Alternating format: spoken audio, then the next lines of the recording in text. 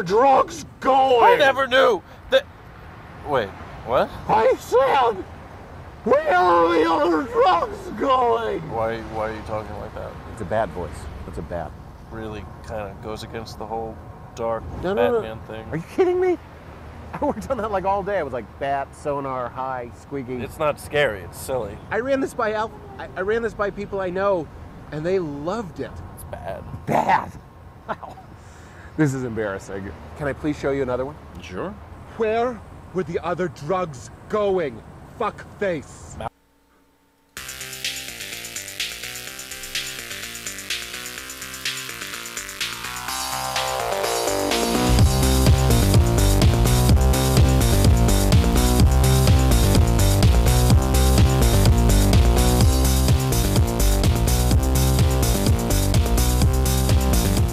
Hello, everybody. Welcome to Nexicon, episode 3. I'm Michael Gaines. I'm going to faint in this horse head mask. Well, then take it off, silly. It does look ravishing on you, though, I must say. Does it? It's a very fancy episode of the Nexicon. Introduce yourself to the lovely people out there. Oh, well, I'm Casey Coughlin, as if you didn't already know my fame. So, Casey, for some reason, decided to put on a hat, which actually, I must say, does look very nice. And then I said, I'm going to put on a hat. I was going to put on my Giants hat. And this is all I've got that I could put on my head. And I'm going to have to... You don't always have to explain the pre-show, you know. Oh, I know. I just thought it was a funny stories. And if I don't take this off, I'm going to faint. So I'm going to switch over to Casey's video right now. Take this off. Wow. Oh, my goodness. How are you? I am fantastic. If you haven't already seen the Batman chooses his voice video on College Humor, Yes. Run, don't walk over to the website, because that's how you get to websites, is you physically run to them. And really just everything on College Humor is fantastical. So spend a few hours there. I haven't been to College Humor in a while. I used to go there a lot, and I don't know why. I just sort of stopped going there. And then Casey brought up this Batman thing today that we just played in the beginning. It was hilarious, and I wound up watching a whole bunch of other ones. It was hilarious. Hilarious. The the Hulk one, having sex with the Hulk. You didn't see that. Oh, it's funny. You got to see it. Have you seen the Drunk History series? No. There's a whole series of them with actual notable actors.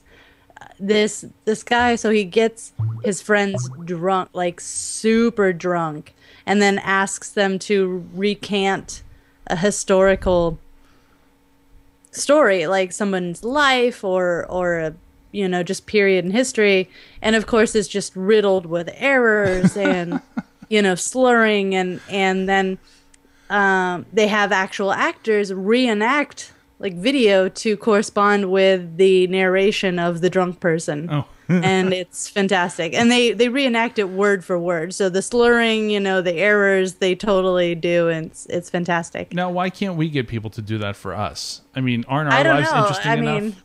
Right? I can get drunk and recant, and then we just need somebody to stumble around to it, I guess, on video. Tell stories about college or something like that, because that's about it. I could talk. No, that's actually what I can do. I can tell drunk stories about being drunk in college. About your history. Okay. About my history, which quite frankly in college was not that exciting.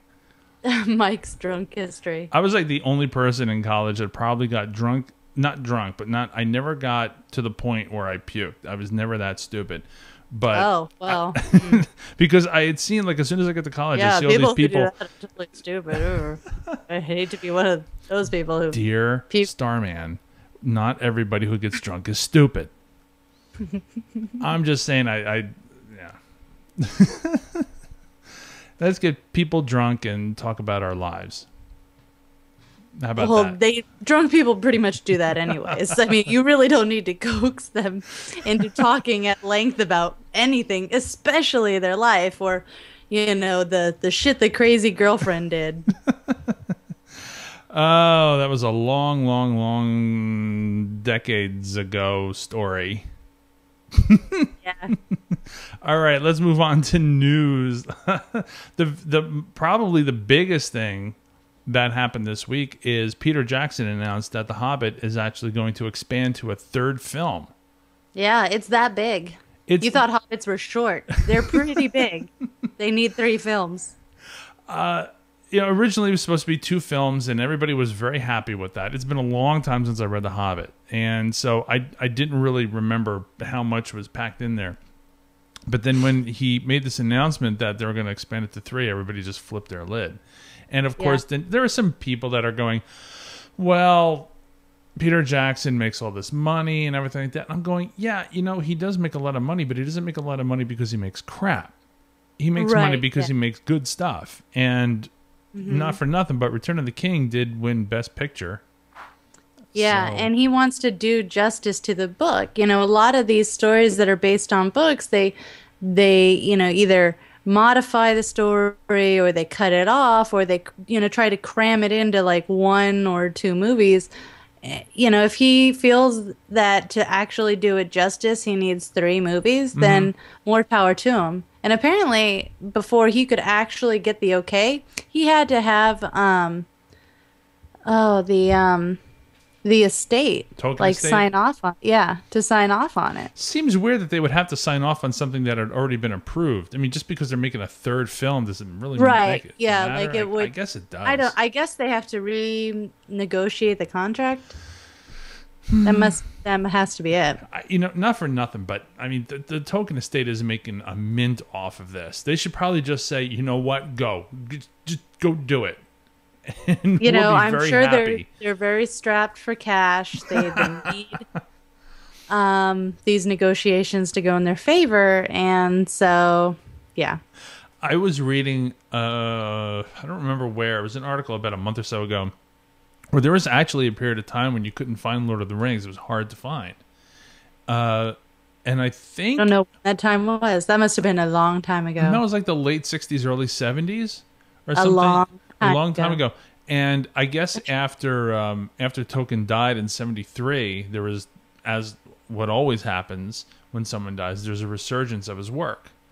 And so it became wildly popular again. And D&D came out a couple years later, 75, I guess. True. And everything went up from there. Mm-hmm. So I'm looking forward to this. 3 more years. Yeah.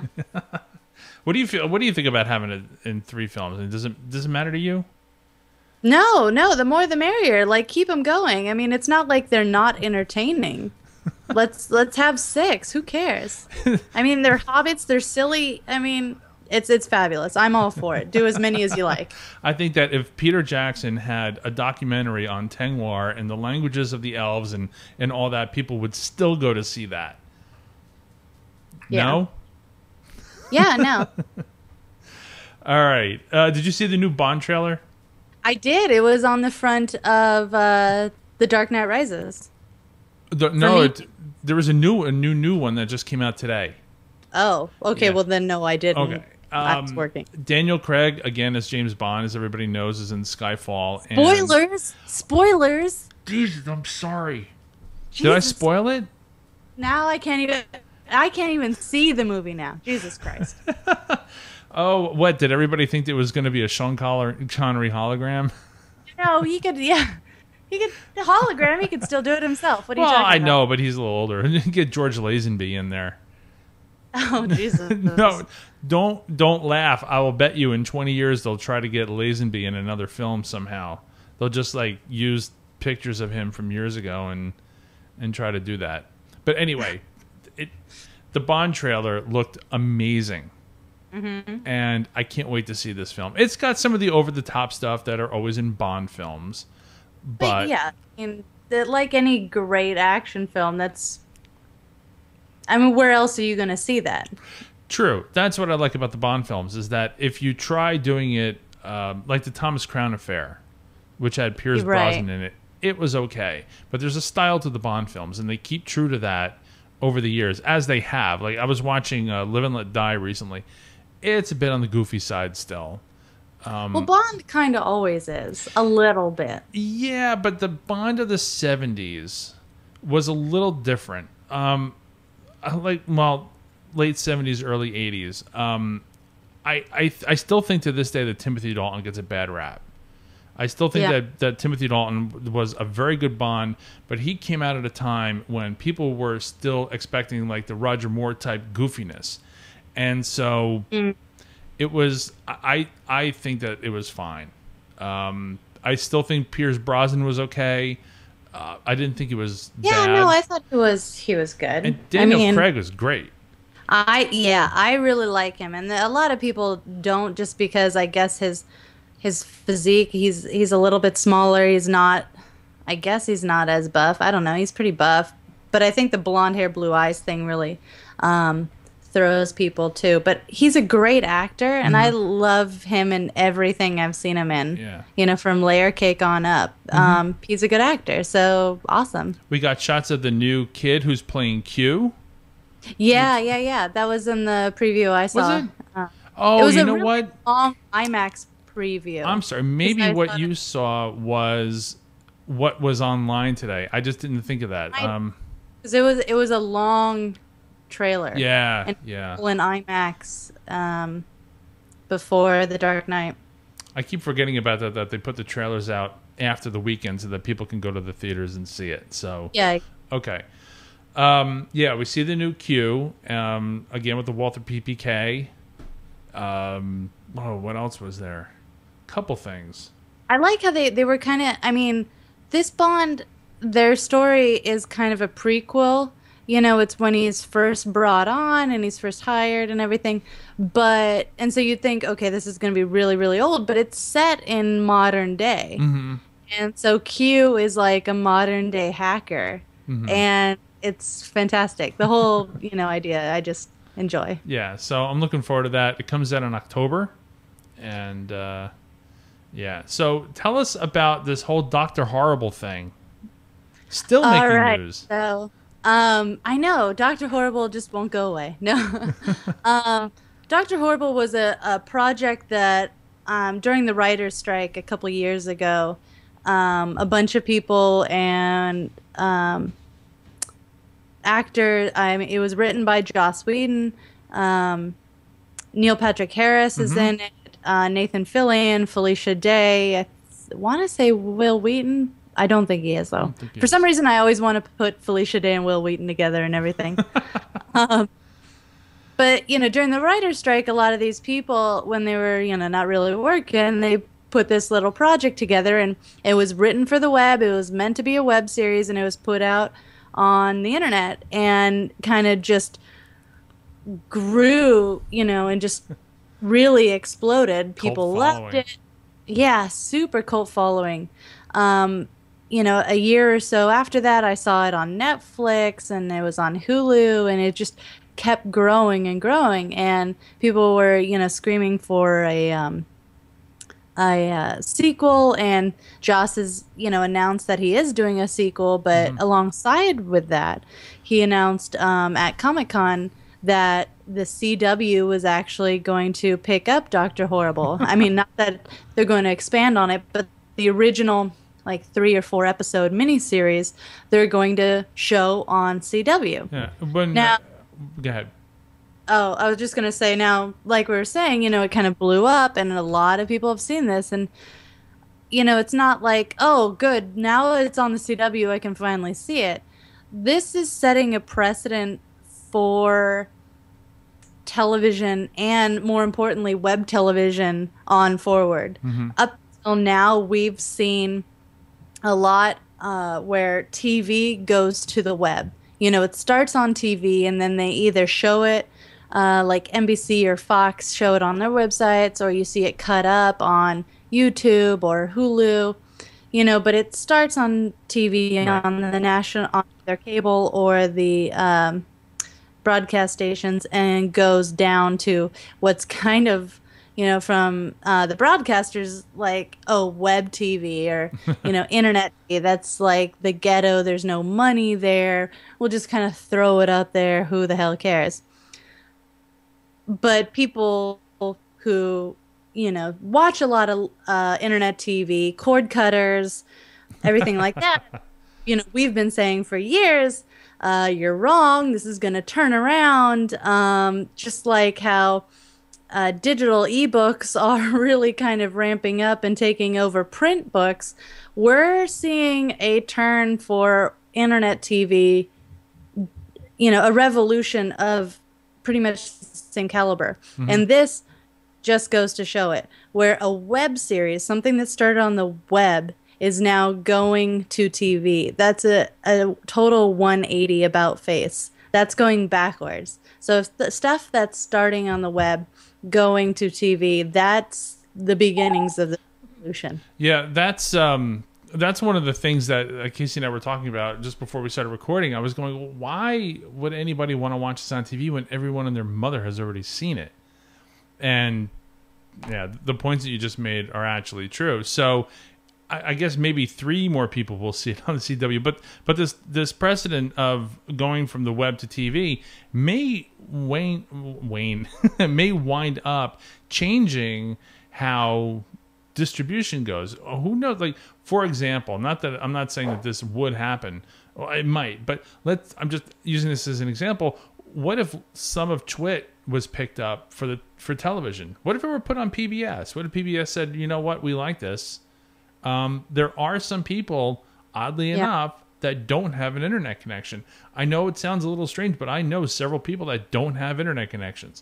And just as we have cord cutters, which are now regretting it for the Olympics, by the way, but it works both ways.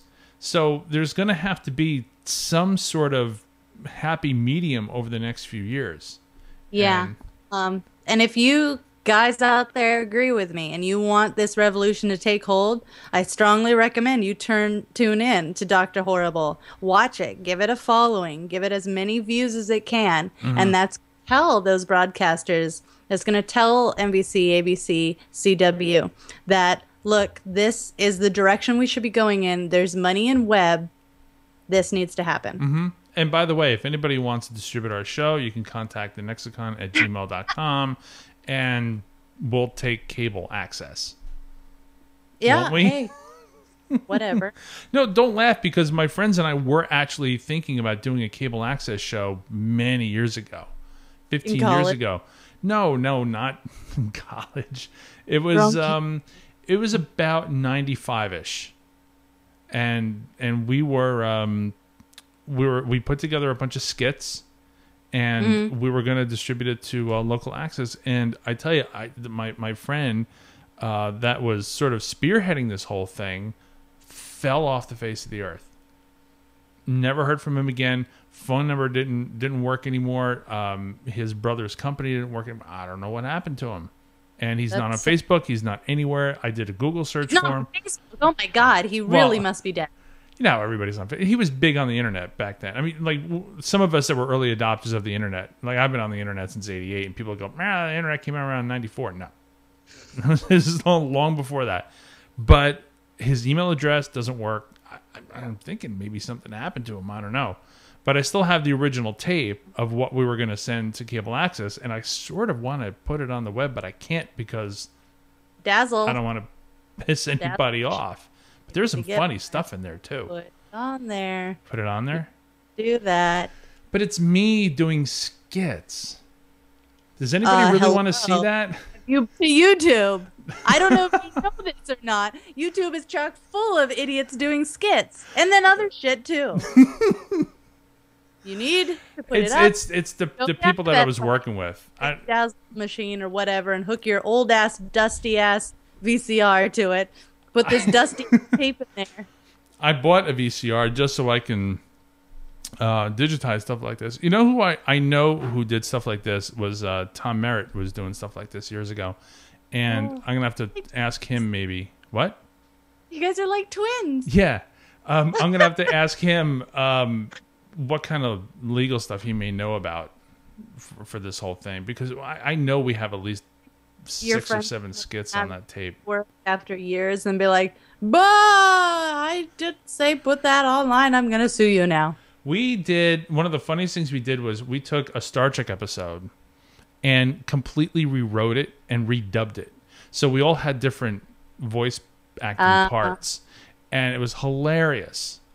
Hilarious. You know what else is hilarious? Would you put a fan on your mouse?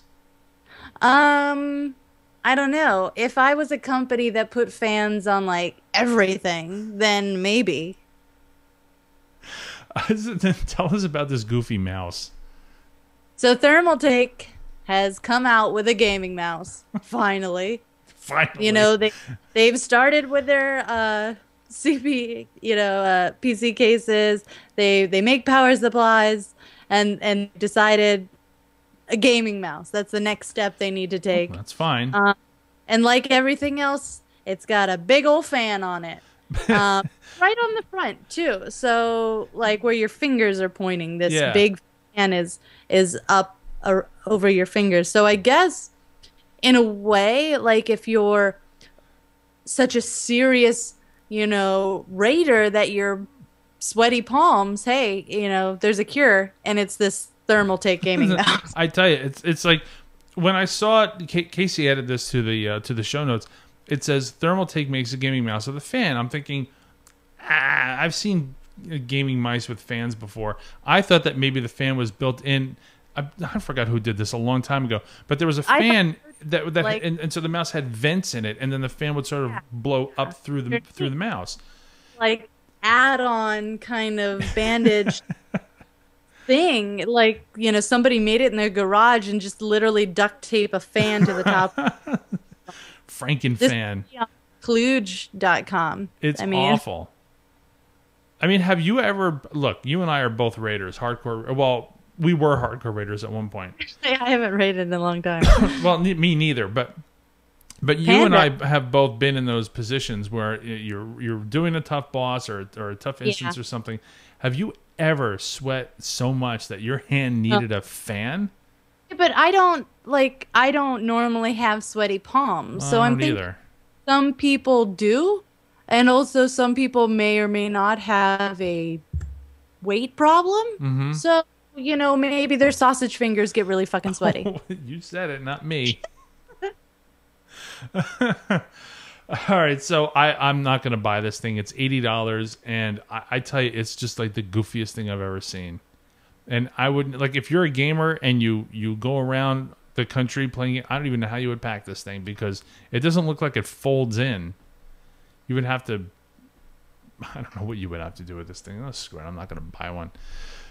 South by Southwest, the spring break for geeks has just announced the pricing of their South by Southwest interactive ticket today, $695. I was a little off put by that. Now, the reason why is because 2 years ago, I think it was $425 or something like that, or $450, and that was okay because you're not breaking that $500 barrier. Last year it was $595, and I didn't go because when I was looking to go, I was looking at tickets, and I could have sworn they were like $800 or $900. Is that for the full thing, or there are two different things? When you were looking at prices at the time, because they have the different tiered pricing, so it'll be now it's $695, so it'll be $695 until September or October, and then they'll jack it up to like maybe $725 or $745 or something like that. So, but then on top of that, there's like the Gold Pass, which is hideously expensive. That's if you want to go for film, music, and interactive. But I just go for interactive. So, $695, and I'm looking at that number, and I promised that I would go a bunch of this year. I promised a bunch of people that I would go, and I'm going $695. But I still have the flight credit from last year that I didn't use. This is true. As do I. There's that. So I think I'll be going to South by Southwest next year.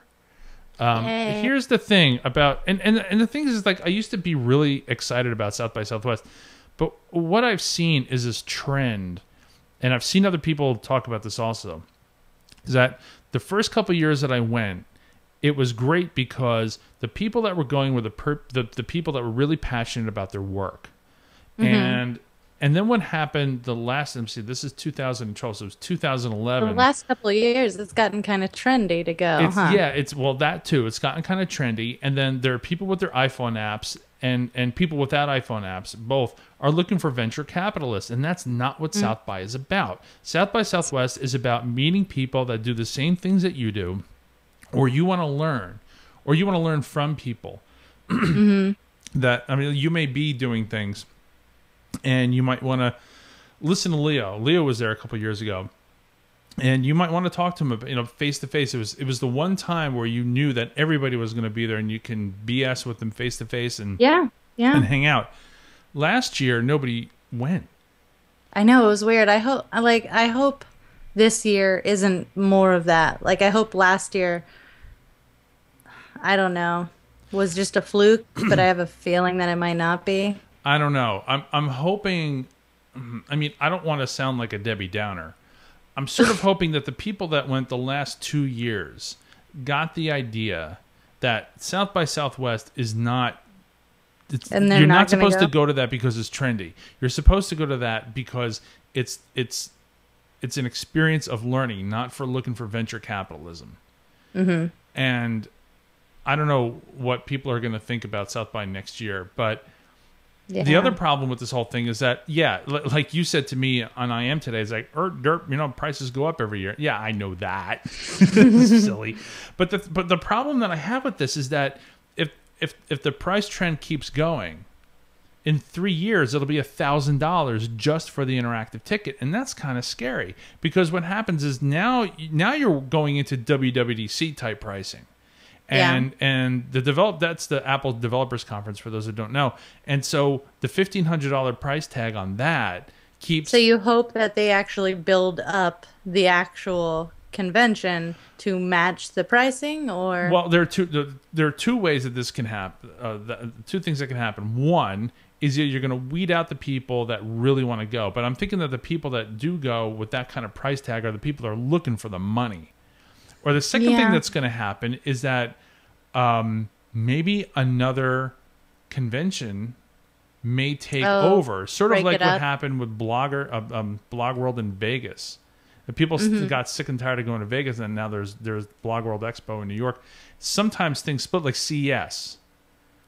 Sometimes things split off and splinter, and then people find a better experience somewhere else. And I'm wondering if that's going to happen at South by Southwest. The one major blow to South by Southwest, if that happens, is that Austin is such an amazing city that I would hate to have to go to Vegas or somewhere to go to a better kind of conference, because I want it to be in Austin. I don't want it to be in LA. Maybe San Francisco, not Vegas. I want it to be in Austin. I don't think San Francisco can hold it. San Francisco's not that big. But I know, I've been there a couple times. No, I'm kidding. But I just don't know what the fate of South by is going to be in the next few years. And we're just going to have to see. It just gets bigger and bigger and bigger every year. And I just feel like the humanity of South by Southwest has sort of waned. And just one last thing that I want to mention is that when I was there 2 years ago, I remember not being able to move in the halls.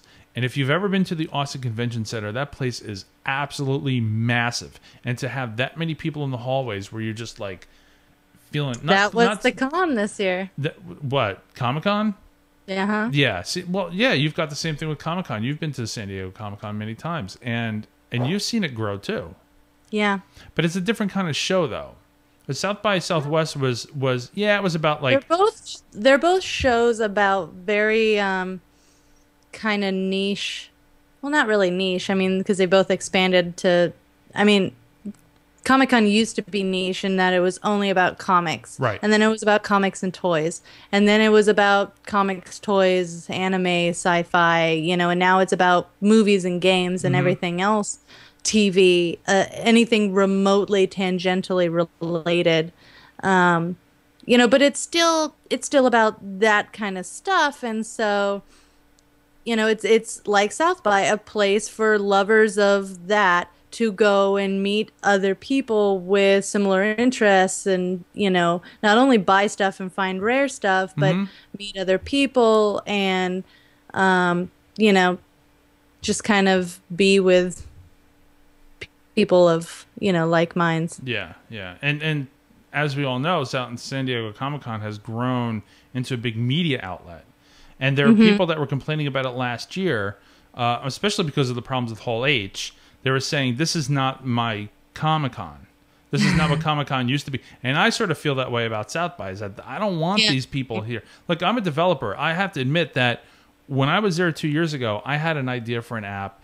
I was sort of kind of looking to see if there was anybody around, but it wasn't I'm just not a pitch person. It's just not in my, it's not my personality. But I just felt really icky with all these marketing people there. I was like, no, get out. You don't belong here. Go home. Well, speaking of marketing, Microsoft has just come out with a new Hotmail. Oh, what's it called? Is it Hotmail 2? Called Outlook.com. Is it Wait, what? It's a totally new email service. Outlook.com. Are you Totally kidding new. me? Yes. Okay. No, I've been there. I wrote to Casey this morning. I was like, get your email address before the land grab. Oh, no. Oh, let me fucking rush and get my Outlook.com email address. The first thing I did was I tried to get Starman at Outlook.com and it was taken. I wasn't surprised. Casey Queso was available. Oh, was it? Oh, lucky you. Lucky, I'll never use that email address ever. Me neither. I got one too. I was just like, I'm never going to use this. And if I ever wanted to do anything, I'll just switch to a different Gmail account. As the alternate security email address, I put in my Mac email. I'm like, this is Mac. So here's a couple things. One, again, this is Microsoft being behind the times. I know that they've had Hotmail for a long time. I admit that. I realize that. But a couple of reasons why I stopped using Hotmail is, one, because the web interface was just trash. And then two, the name Hotmail, maybe it was kind of cool in the 90s or something like that. But Hotmail sounds like such a dorky word now. Well, it is, but much like Windows XP or most of Microsoft stuff, it's been around for so freaking long. There'd be such a huge uprising for the, 5 people who still use it. They, they're very, nobody wants their email service to just, die, and nobody wants that. To be fair, I wrote about this in Google Plus today. The first thing I noticed about going to Outlook.com after signing up, even before that, the picture of the guy with his feet on the desk, with his glow-in-the-dark laptop and glow-in-the-dark sneakers, what is Microsoft trying to tell us? Because that does not... Yeah, nobody... Look, I've got 2 kids that are around that age. Nobody dresses like that. And young all I can... do. No, like I said, I've got 2 kids. We've heard the young people, they do that.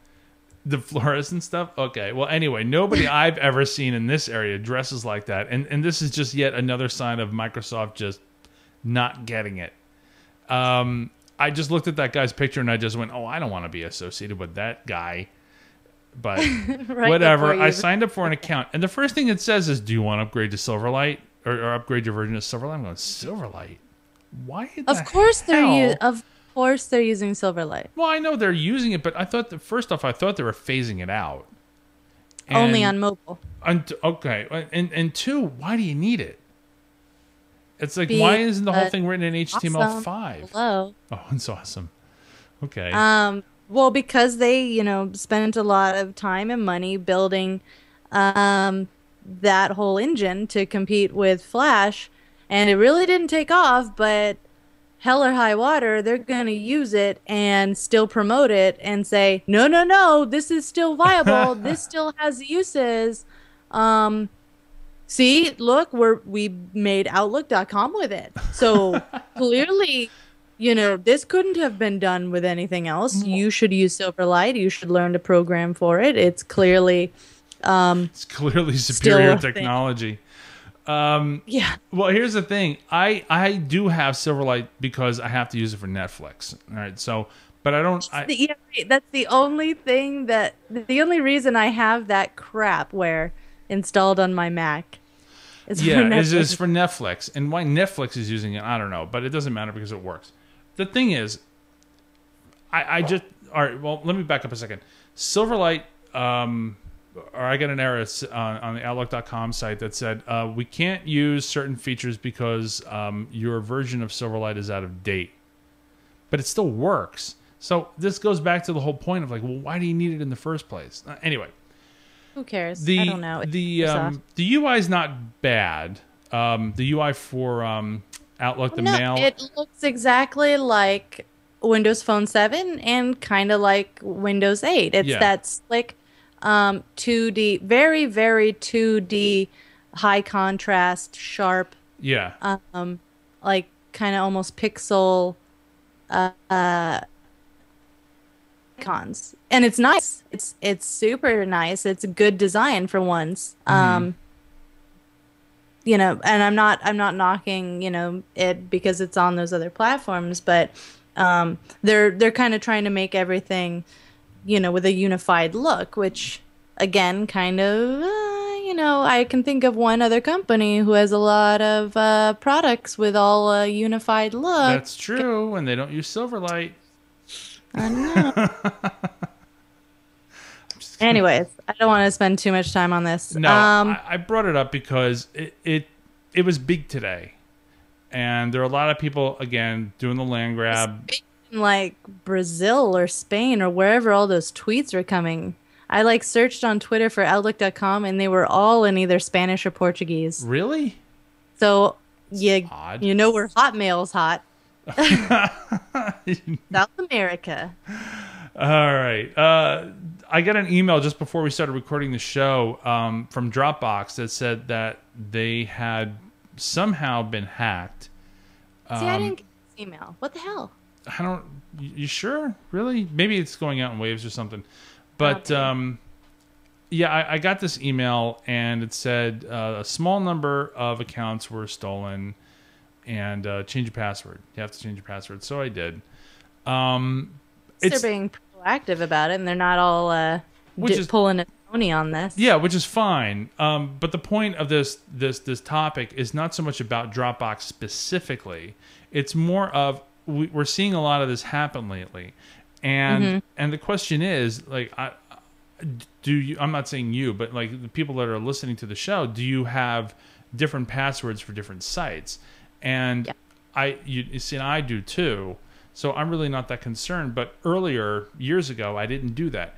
The problem with it is... Earlier, I mean, years ago, you didn't need to. No. Obviously, we're seeing a ramp up in this, you know, I mean, with Sony and then with LinkedIn and Dropbox, you know, people, they're getting hacked all the time, and it's becoming more and more frequent. Sure. You know, more and more people are learning to hack, and it's becoming more commonplace.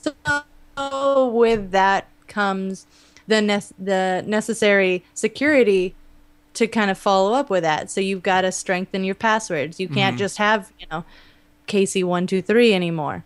Or that's what you I have know in my luggage. Oh, that's weird. Wonder why. Never mind. You know, you have to expand on that and also make it different for other sites. It just is becoming that, just knowing what good passwords are and what good password practice is. If that seems too complicated to you, you know, or you can't come up with a system for yourself, you know, like I've come up with a good system where you have, you know, you find a really good complex, say, front part. Sure. And then you have a second part of that password that is different for every site. And so for me, like, you know, I don't have a problem remembering several, you know, different passwords because I have kind of a system. But I mean, there's multiple products out there like 1Password that can take care of this for you, and I highly recommend doing that. That's what I was going to suggest, because I started using it years ago and then I stopped. I forgot. Oh, I remember why. It's because I switched from like leopard to snow leopard, or maybe tiger to leopard. I don't remember. But it stopped working for a while. And I never updated it. And I think when you did have to update it, you have to pay for it. And I don't mind paying for updated software, obviously, but I think the price was like really stupid. It's like $30 or something. I just paid the $50 for it. Oh. So I felt a little pissed off about that. So I have my own way of doing it. So, but the thing is there are still other ways to figure out people's passwords, especially like the secret questions. You got to make those really vague. Like if you can write your own, those are great, because like I could be on this podcast. Like I've never said it, but I could be on this podcast and I could say what the name of my first grade teacher was. And then somebody can go over to a site and go, oh, first grade teacher was that. Well, not even that, but a lot of this stuff where they ask for a lot of the security questions is the stuff that people can easily find out on Facebook, on that Google too. Plus. True. You know, from profiles, like your first car. Where were you married, your, street you grew up on. That's all stuff that people put in their profiles. Mm-hmm.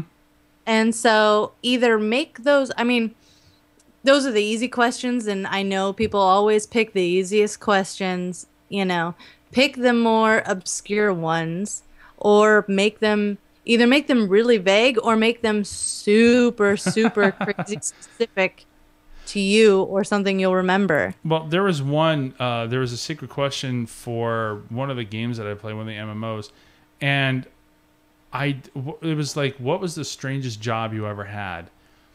And I had forgotten my password for that site at some point, which is strange for me because I hardly ever forget my passwords. But I'm typing all these things, I'm going, what did I answer for that? Because I don't have strange jobs. Well, even still, like something like that, I'm sure the people who are making up these security questions to put into their forms are thinking like, well, you're going to remember the strangest job you ever had. But I would think but when you don't have that one. answer would depend. Well, would depend on like where you are in life. Like a strange job to me in my teens or my 20s is probably either not going to be strange, or I'll have gotten a different strange job when I'm 40 or 50. Mm-hmm. What I consider strange will change, but also the jobs I have are going to change. And then it's not even that. There are a couple of jobs that I had which I guess could be considered strange, but you know how sometimes you can have a different title? And when you forget your password, 3 months, 4 months down the road, you just go, oh, how did I word that?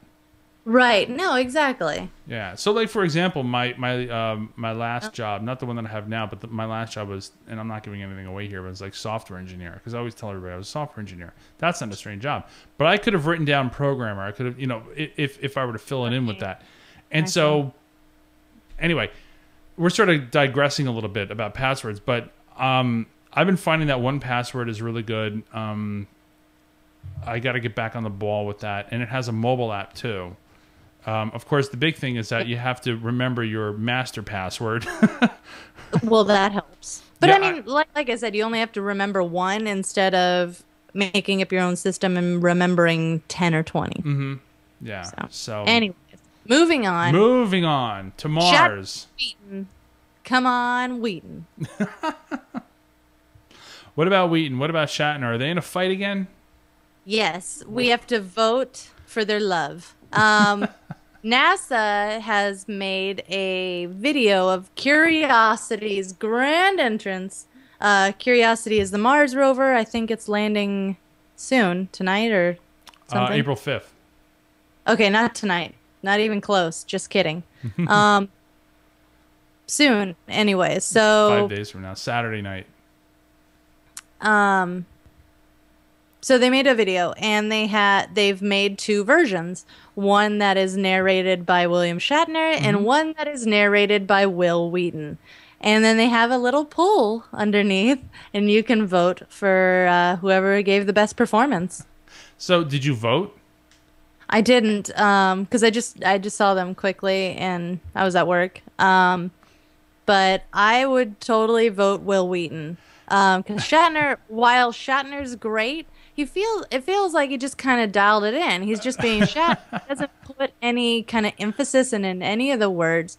Whereas Will looks really passionate. He's emphasizing, he's enunciating, there's drama in his voice. True.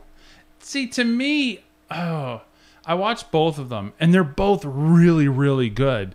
And so voting for one or the other is very difficult for me because when you're listening to William Shatner talk about space exploration, it's like, that's the Shat talking about space exploration. That's awesome.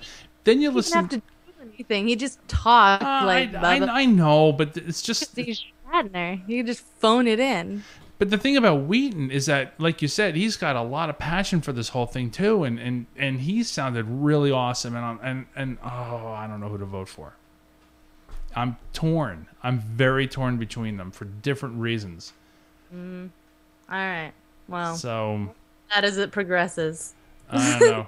And the thing is, if you vote for Wheaton and I vote for Shatner, then they're just going to be offset anyway. I know. So you might as well not vote Mike. And if I do, but then your boy gets a vote. You know what else I'd be voting for if I lived in Kansas City? Is Google Fiber. This is awesome. We've kind of heard hints and rumors about Google Fiber, but I think it was, Friday or Thursday last week they announced they had a big press conference and just laid out what everything was going to be and the whole plan for it. So if you live in the Kansas City area, only right there, you have to, and they're split up into fiber hoods. Yeah, fiber hoods. It's a beautiful day in the fiber hood. If you get Google Fiber, it will be. So everybody in that area is eligible, but not everybody's getting it. And so you have to rally your fiber hood, or I guess go around and get all of your neighbors to sign this petition to kind of promise and pre-order Google Fiber and say, yes, we'll sign up and I will pay for this when it comes in. If you get everybody in your little hood or block to pre-register for it, then you get it. It's not like you can sign up and you can get it. Everybody in your area has to, and then they'll lay down the infrastructure. But apparently, so far, I think something 70% of the pre-qualified people in the area have already signed on for it. They're saying that it's going to be speeds of up to 100 megabits down, which is crazy because we don't currently have hardware that supports that on the market. Was it 100 megabits down? I doesn't say. I thought it was like 100 times what we have now. Everybody's saying 100 times. The actual numbers are between 100 and 200 megabits down. Wow, jeez. Far beyond any router or modem. Well, I get 35. I get 35 megabits up and down. With FiOS. So I'd be very interested to see what the numbers are when people actually get it, because you know how it is. It's like there's advertised speed and then there's real speed. But 100 and say you get 70. Sure, that's far lower than the advertised. But are you complaining with 70 megabits down? Oh no! I wouldn't complain about 70 at all. I would love to get 100 up and down. When I first got the reason why I got 35 up and down, because I could have gotten like 3520 or 3515, but the reason why I got 3535 is because when I'm doing these shows, and eventually I was going to move over to doing video, which I haven't actually done yet. I mean, this what we're doing now is video, but in a different way, where people can download the MP4s. I found that the podcast used to take like maybe, with my old Comcast connection, 20 or 30 seconds. Now, 20 or 30 seconds does not sound like a big deal, but in the order in which I do things, I had to wait for the podcast to upload before I can get the stats off the server. Now, 3 seconds, it just uploads. So to get 100 would just make everything just wicked instantaneous. The only downside is, just like anything, the weakest link is always the problem, and the weak link could be the servers that you're trying to connect to. So you may get 100, but it depends on how many servers can actually give that out. Yeah. So Google will be putting out their own modem routers, their own hardware to support this, and they're also trying to bundle in a cable TV service. What a surprise! Yeah, because why not?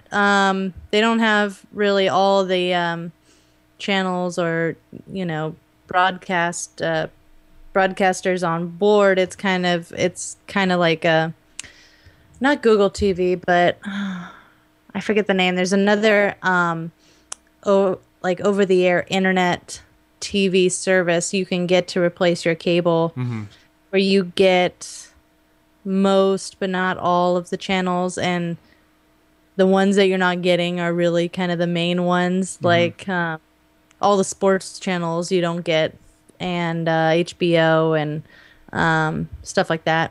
Okay. All right, moving on to the quest log, which this was very interesting. Gabe Newell from Steam said, and this is a quote, "I think Windows 8 is a catastrophe for everyone in the PC space. I think we'll lose some of the top-tier PCs and OEMs who will exit the market." And then on top of that, that wasn't like a big enough bomb to just drop in your lap. Rob Pardo from Blizzard, he's the VP of game design, adds that it's not awesome for Blizzard either. Now, people think, well, what could it be? Now, what was it that they were talking about specifically? Gaming. I think, from what I've read, what Gabe and Rob were talking about specifically is I guess gaming, but not so much in the sense, I don't think, in the APIs for like DirectX or anything like that. It's more of the payment system. Closed. Well, it's the closed nature of Windows 8's. Why does that sound weird? That's when right. I say it? I know. Correct. It sounds weird, but it's right. They're again kind of going the way of Apple, where they're going to have a marketplace, app store, for people to download apps out of. And so these people like Gabe and Blizzard, who's big enough they don't need to put themselves in any kind of app store anytime. People will just buy directly from them. And Gabe with Steam, which is essentially a competing app store for games. They don't want to have to go through another app store or marketplace because it's super kind of closed DRM for them, and also the licensing isn't so great for them. And the cost, the 30% that they take away. Yeah, That's not good. They already have their own set. Not that Steam isn't wrapped in DRM either, but they already have their infrastructure. They already have their whole setup, and Windows 8 really puts a huge wrench in the system for them. Here's what I think, and I'm a little worried about this, both on the Windows and the Mac side, is that the way that the way OS X works right now, because you and I we do the Mac shows, and we're deeply entrenched in the whole Mac OS X thing. Very deep. Is that with Mountain Lion, you have three choices in their gatekeeper system. Is that you can run signed apps from the App Store, you can run signed apps, or you can run pretty much anything. Where does World of Warcraft fall into that whole thing? It runs into any, right? So that means if you want to play WoW, you have to run as a rogue, so to speak. No pun intended. Yeah. You have to have that latch totally open and be running anything, which I think, at least at first, most people are going to be doing anyways. But there's another issue to this whole thing, which I have not researched, but this hit me like yesterday. Game Center. Is Apple going to require Blizzard to go through Game Center to buy stuff? That would be... That could might happen. Suggest it. They might like it better if they were, but to require, like, not just Blizzard, but say,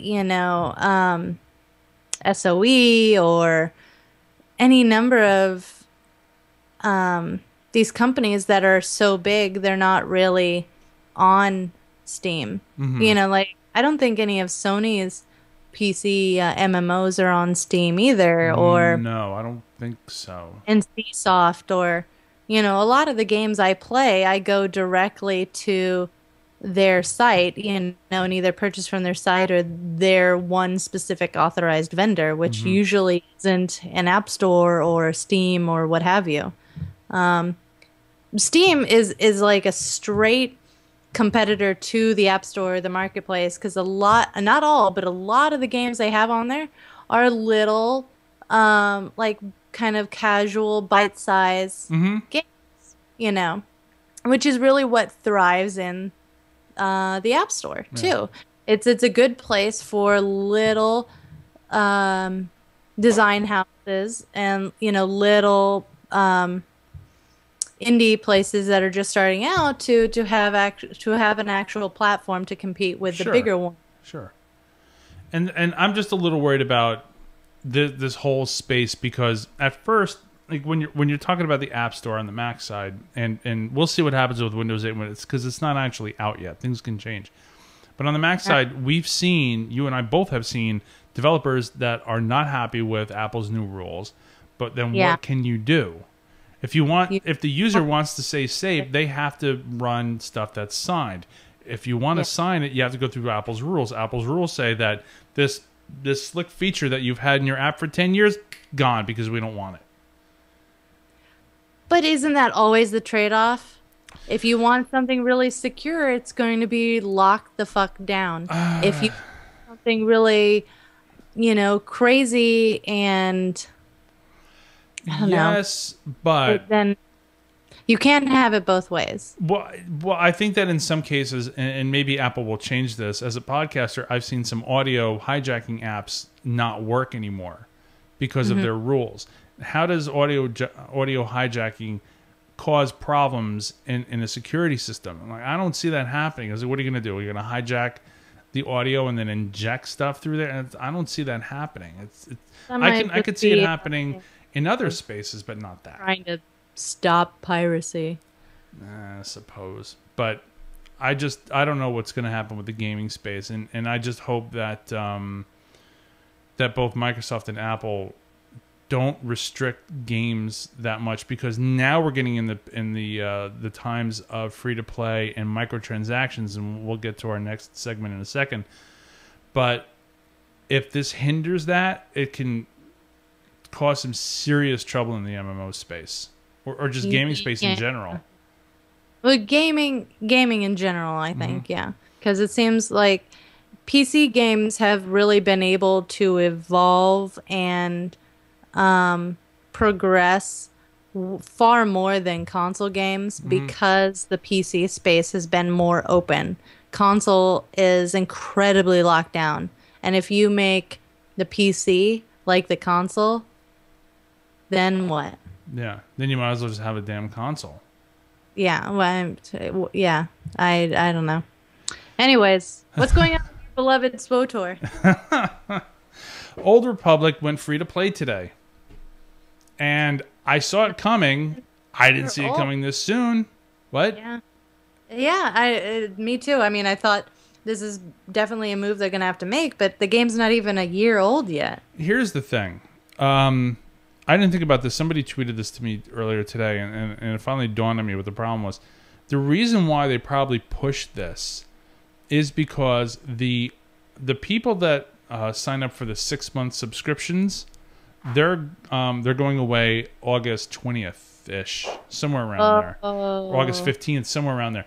So what they had to do to keep people from leaving is they had to announce this free-to-play system. It's going live November 21st, I believe.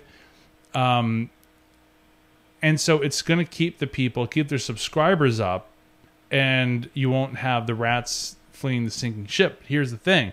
During the conference call today, EA said that they did eventually drop below 1 million. I said this was going to happen because of the trend, and some of the apologists were like, no, we're going to stay over 1 million because it's the most successful MMO ever. No, you're wrong. And sure enough, they said it dropped below 1 million, but they said it's well above 500,000. 500,000 is the keep afloat number. difference. It's a big difference. But the thing is that they went from 2 million to 1.3, now under a million. So I'm thinking the term well above, what does that mean? 800,000-ish? 550. Well, well above doesn't seem to be 550, but maybe. Who knows? I mean, they could be spinning it for all I know. But well above, to me, is at least 650,000, maybe 700. So if more and more people are dropping like flies, they're going to hit that happy spot of 500,000 very, very fast. And so they had to do some damage control, and they announced it today. I'm a little worried about this because they got rid of all these people in Old Republic and BioWare, and now they're focusing on. They're going to have to throw some people onto this whole free-to-play system that's got to be implemented. That's not right. And if they don't do that right, I mean, we've seen free-to-play systems go horribly wrong, and we've seen them done very well.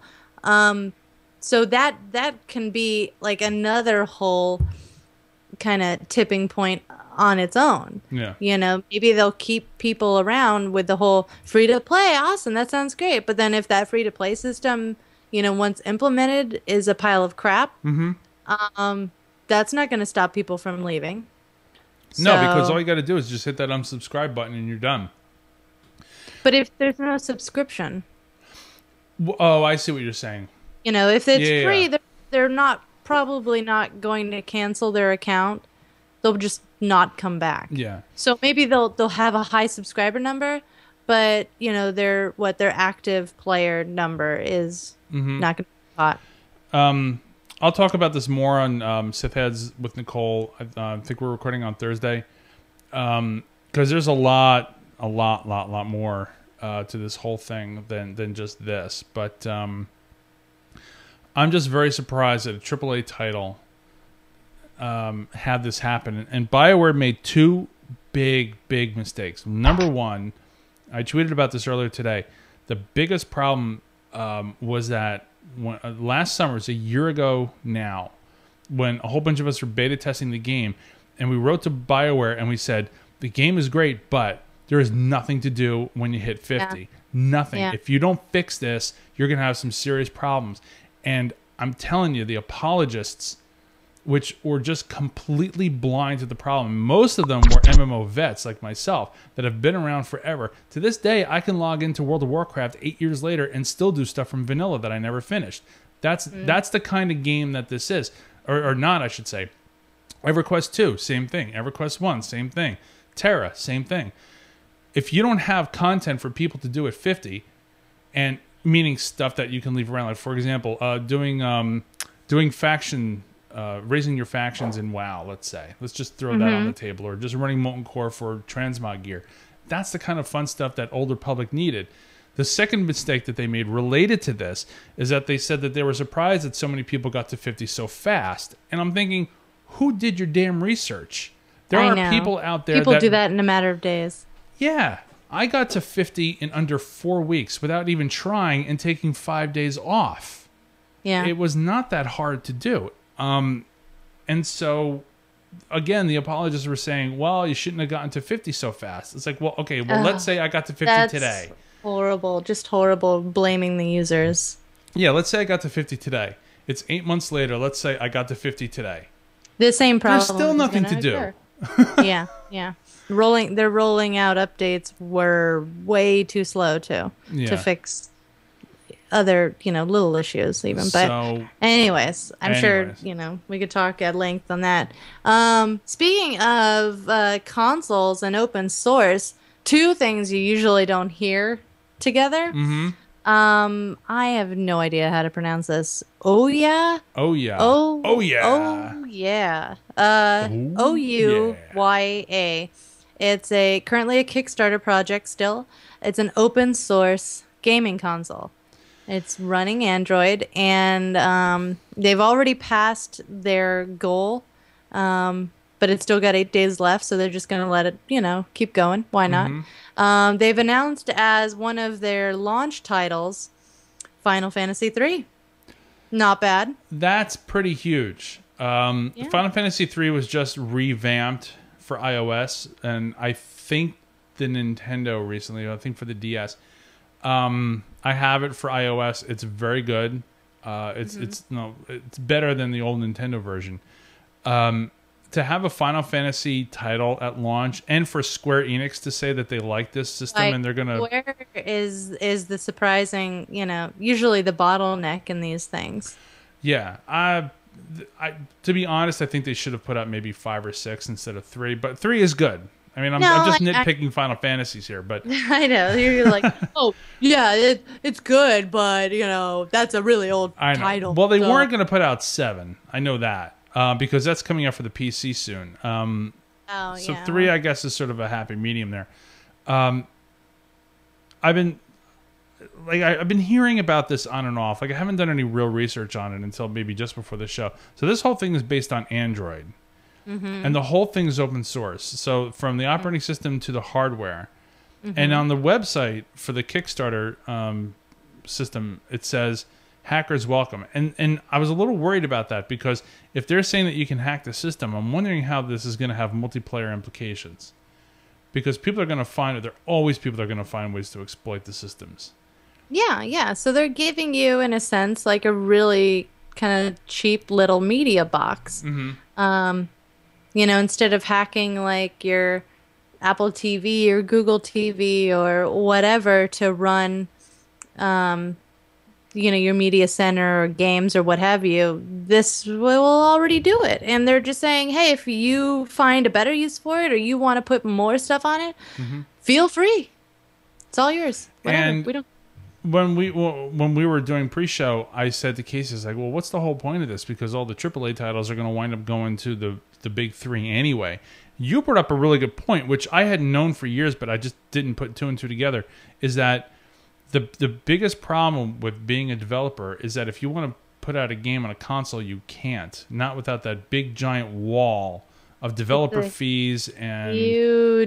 Huge licensing fee. Yeah. I mean... huge. And if you want to put out an update to that game, it's okay. Say like putting out an actual game is somewhere around like 400,000, which is about accurate for a major title on a Xbox or PS3.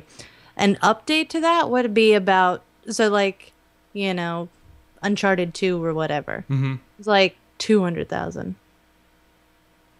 Yeah, I mean, these are huge fees, and that's on top of the actual development, paying the programmers, paying the artists, all the overhead associated with making that game. And those games, like, Uncharted or what have you, Assassin's Creed, whatever, name, any number of games that are like high budget, high production movies now. Oh, sure. So they're huge costs just associated with production there. And then it's, dealing with the console manufacturers.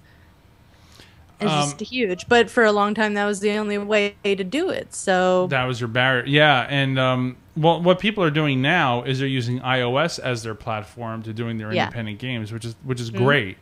Which is fantastic. Yeah. I like the idea of this device. I'm curious as to how well it'll do, because like I said, people have got the big 3. We've got a new Xbox around the corner. We've got the Wii U around the corner. I don't know really what's going on with Sony just yet. They said that it's not going to be called the PS4. Another year, if not more. So what's going to happen with this thing? I mean, Final Fantasy 3 is great, but like, why aren't we getting Uncharted 3, or why are we? That's the sort of thing that those big budget ones that I named, they're not on like the other platforms. I could see like the App Store or the Marketplace or Android or what have you. I see this console being essentially a console for those games, like mobile games, casual games, the indie ones, the smaller ones. Sure. The ones you download on the Wii or Xbox from the Marketplace that are either retro or just really small budget. The big budget ones, they're still, even though there's huge fees associated Yeah. with going out to Xbox or PS3, there's also huge returns too. Yeah. So I'm gonna keep an eye on this thing. I don't know if I'm gonna get one. It's gotta have more than Final Fantasy 3 for me to get it. That's the thing. It's like most people may have it on iOS I'm and kind Android. of intrigued, and just I mean, if the hardware alone is pretty awesome and it's easy to hack, then I might just get one to play around with it. Maybe if it's not too expensive. Yeah, sure. Yeah, I'll right. probably If do it's it like too. a couple $100, then what the hell, you know? Yep. All right, we're moving on to our Geek of the Week. Yay! I was digging up old EverQuest 1 sounds, and that was just awesome. All right, so you picked this one. You talk about it first. All right, so our Geek of the Week this week is Leo Laporte. Yay! I mean, like most of our geeks, he could be a Geek of the Week every week and any week, but specifically this week because, and it's almost over, actually, sorry. Tonight, he was actually doing a Ask Me Anything on Reddit. It started tonight at 8 p.m., and it's about 8:58 now. But these Ask Me Anything threads have really kind of gotten more and more popular, and more, I guess, internet celebrities have been doing them where, they just literally will just sit on Reddit and answer whatever. So that's pretty awesome. And, I've loved Leo since the Tech TV days. You can't go wrong with him. There are pictures of my kids when they were like really little, and they're in the background on TV is Tech TV of some kind. Oh, I thought you were ZDTV, Tech TV. Kids with Leo Laporte, Well, there are some pictures of Leo in there too. Oh, did I tell you about the time I met Leo Laporte and Robert Scoble was there too, and Annie Anako, and all these people that I've met and you haven't. Yeah, if it wasn't for Leo, I think that there are a lot of people in the tech industry that just wouldn't be here. And for me, I don't think I'd be doing what I'm doing now if it wasn't for seeing somebody talk about tech in such a passionate way like he does. And now he's got this team of people with the Twit Brick House, and it's just going amazingly well for him. So I think he's gone from being on Tech TV to being fired and having nothing to building Twit from the ground up, in a little cottage, to now the Brick House is a year old, and it's a huge, legit production studio. I mean, they're starting to turn out now HD video podcasts, and the video is stunning. Like, it's insane high quality, and better than they ours. do is fantastic. Oh, yeah, believe it or not. All right, I think we're done. Are we done? I think we're done. Steamy in here. Jesus Christ. Steamy. Yeah, it's hot in here too, and with the air conditioner on, because I got all this gear running. All right, if you want to contact us, I am at StarMike on Twitter. Casey is, you do it. I'm at Casey Queso, KACEYKASO, the Casey, not the cheese. You can email us, thenexicon@gmail.com. We're at thenexicon.com, and we're on the FB, we're on the Goog, we're everywhere. All over the internets. All right. Thanks for watching, listening. We'll talk to you later. Bye. Bye. What do you like? I like ham. All right. And Sasuke.